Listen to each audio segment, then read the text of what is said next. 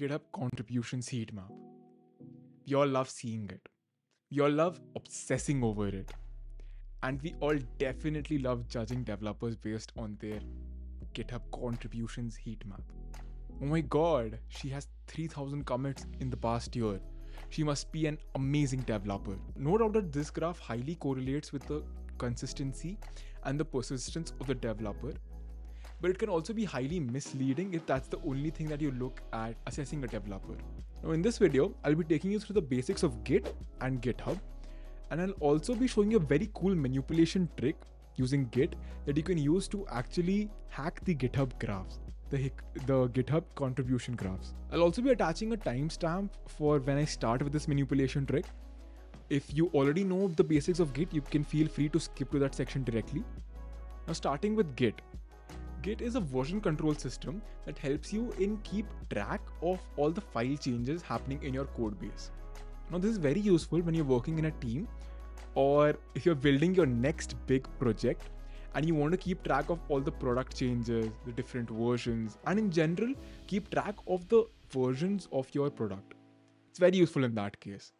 So it's very easy to manage your code and keep history of your code base using Git. Now, Git can be easily installed for any operating system by simply visiting the Git website and then going to the download section and following the instructions or the binaries for your specific OS. Now, another thing that people do in the beginning is that they use GUI, they rely on GUI clients heavily, that is graphical user interfaces very heavily, such as GitHub Desktop. Now, I would recommend you to stay away from them and actually get comfortable with using Git in your CLI, because that will just help in increasing the speed of your workflow a lot.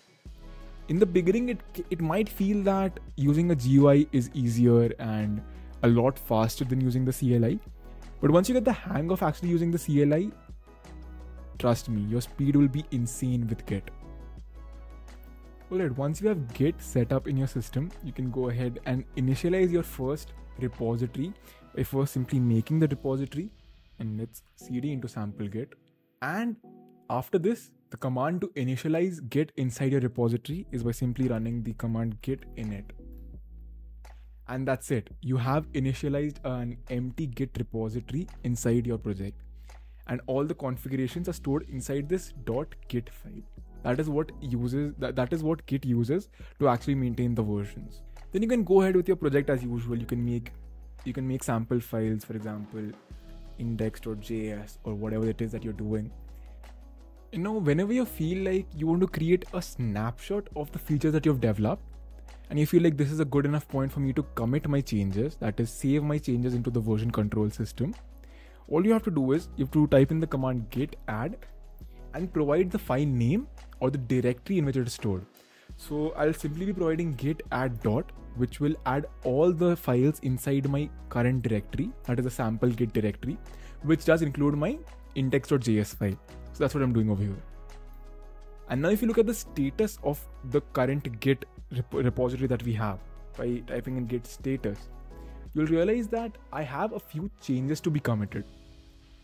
So the snapshot that I was talking about has not been created as of now. The changes have just been put on a staging area where you'll need to first commit the changes, and then that committed change is what will act as the snapshot of this current feature. So to add it, what we need to do is we need to write git commit m and also provide an appropriate git commit message. Now, writing appropriate git commit messages is an art in itself and does require a lot of practice, but you should be very careful when you're writing git commit messages, because that is commit messages are very useful whenever you're trying to debug a problem, that is by backtracking, or whenever someone else is trying to view your code or your pull request. It becomes very helpful to them to actually just simply look at your commit and understand what feature you had developed in this commit. So now simply, just because I had just initialized my project, I'll be going ahead with the init commit. That is a convention that is used for the initialization of a project. So that's what I've done over here. Another thing that you should avoid when actually writing commit messages is that you should not write commit messages such as minor fix or commit 1, commit 2, commit 3, because these commit messages don't actually provide any context to the feature or the bug that you're trying to solve inside this commit. So make sure that your commit messages are actually useful and very informative for anyone viewing your commit history. Now, if we look at our commit history, we'll see that our commit is currently this hash, and the head is pointing to that commit. So we have the first commit at the head of our main branch. Right now it's named master, but conventionally all master branches are nowadays being named to main because of whatever reason. So let's not get into that. Now as we commit, the head will move to that specific commit. So think of head as pointing to the place where you are currently inside the Git repository. Now let's talk about the concept of branches in Git and why they're needed. Because more often than not, what we'll be doing when we are developing a huge project is that features would not be built linearly by you or your teammates, or probably you'll want to have a stable branch or a stable position of your product, and while simultaneously developing other features which are not stable currently in a separate place. Now, how can you do that? So, well, Git allows us to do that by actually checking out to a new branch, which is done by git checkout -b, which the -b is what helps in creating the new branch and checking out to it. And let's name it feature prism because we are creating an awesome prism. Sure, why not? So currently, if you look at our head is currently pointing to the feature prism branch. So what git checkout does is that it checks you out of whatever branch you are to the branch that you want to. And in this case, because we provided the -b argument as well, we have created a new branch called feature prism as well. So now after developing on this branch, for example, you create a new file called app.js, which contains some application logic. You can go ahead and add it to your staging area, and then you can go ahead and commit it. Now remember, I was talking about important git commit messages. Over here, we'll simply start with, like, for example, consider that you have made considerable progress in the app.js and actually developed the prism. So over here, you can write feat develop prism interactivity.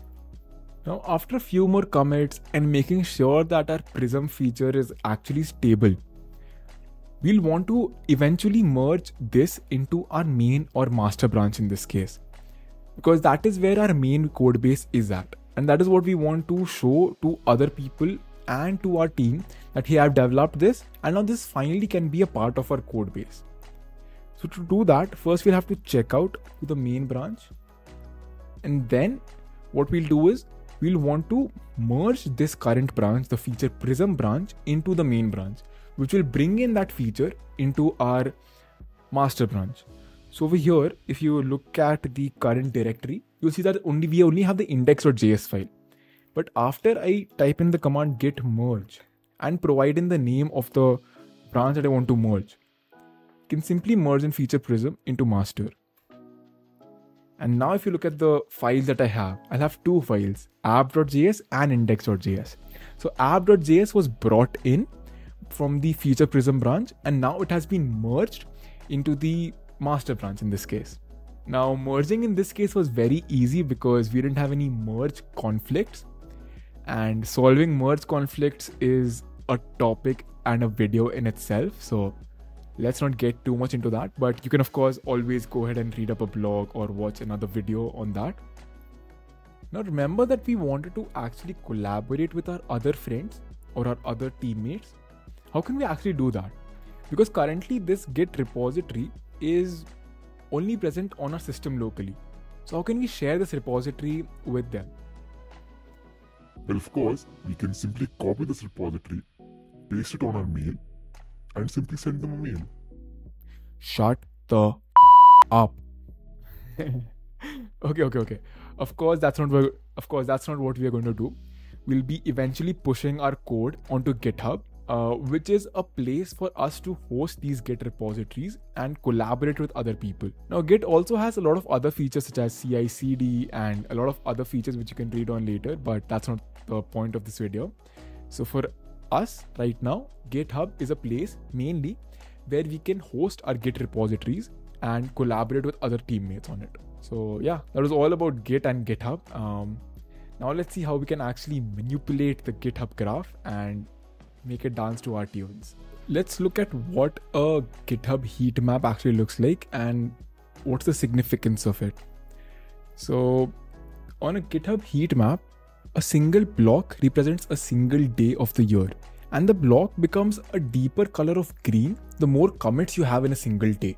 So it's a pretty good correlation between the developer and the efforts that he's putting in. I mean, sort of. Because if you know a few tricks inside Git, then you can very easily manipulate this heat map and just do whatever you want with it. Now, nobody actually does this because it's very easy for a person to verify whether the number of commits is legit or not. So no one actually does this, but let's see how we can do it just for fun. And yeah. So we'll start by making a node script. Let's name it hacking GitHub graph.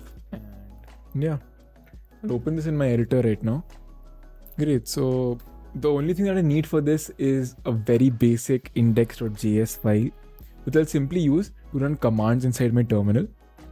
Now for this project, we'll be using something known as child processes, which I have talked about previously in my terminal inside a browser video. Child processes basically allow us to spawn sub-processes inside Node.js, which is a single-threaded language. That's what child processes basically let us do. We'll be using the exec command from the child processes, which allow us to run commands inside the terminal directly from our Node.js script. Alright, so to start with, inside our index.js script, what we'll be doing is that we'll be using the exec sync, and the fs.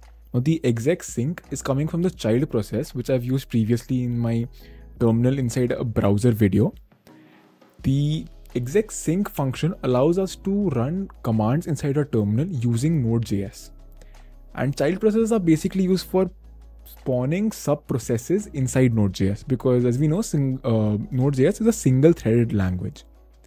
And of course, fs is used for accessing the file system inside Node.js. So now we'll be starting with the number of commits.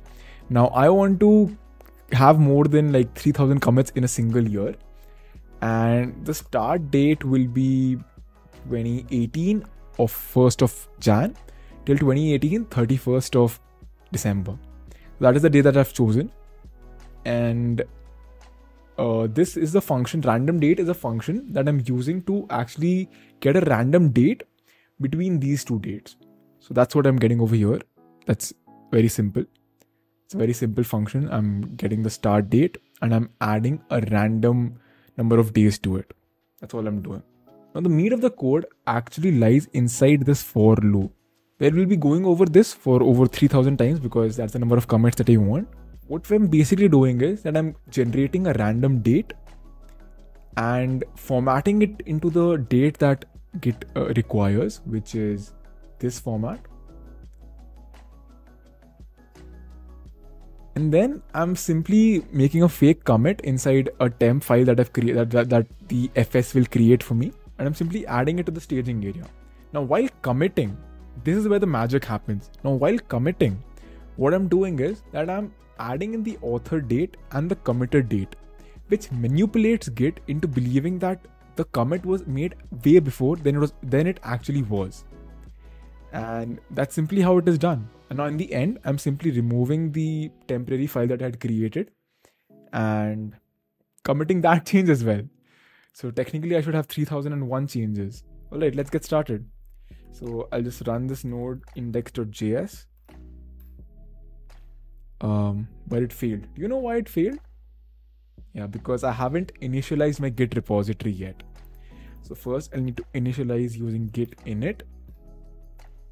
And only then can I run my git node.js node index.js command. Alright, I'll see you after 3000 commits. Alright, so far, so we have generated 3000 fake commits inside our project. Let's check them out. Git log. And yeah, as you can see, I've created like 3,000 random commits at different times. Of course, they're a bit haphazard and it could be made a lot better, but there's like a very low effort way to do this. So let's see how this actually reflects on my GitHub contributions graph. It actually doesn't. Do you know why? It is because I haven't actually pushed my repository to GitHub yet. So how can I actually do that? Remember we were talking about pushing repositories to GitHub and that will help us in collaborating with other folks? That's what we'll be doing right now. So I'll be going ahead and creating a new repository, graphs. And the name of the project doesn't actually need to be same as your folder name. It's just better for me to remember my project that way. And now once a project has been created, what we'll be doing is we'll first be adding a remote origin. That is the location where we want to host our repository. Now, once that has been added, we can simply go ahead and push it upstream to the origin. Now this has 3001 commits, and if I go and see my repositories, my profile, and travel back to 2018 when I didn't even have a GitHub profile, and damn, I have 3000 commits randomly inside my 2018. In 2018, when I didn't even have a GitHub account back then. That's the power of actually manipulating your Git commits and just creating a beautiful looking graph. And not only that, you can also create some really beautiful patterns if you get creative and find out the exact dates at which you want to commit. Now, because this was done for purely entertainment purposes, I'll be getting rid of this repository because I don't want this shameful repository being a part of my GitHub. So just go ahead and delete it. And yeah, now my conscience is much clearer. I don't have any contributions in 2018. So I'm glad of that now. Now, please remember that this was made purely for your education and entertainment. Please don't try to use this to manipulate your GitHub graph to impress interviewers or your friends. It'll only harm your profile and not do you any good. Yeah, and that's all for this video. Remember, you're wild.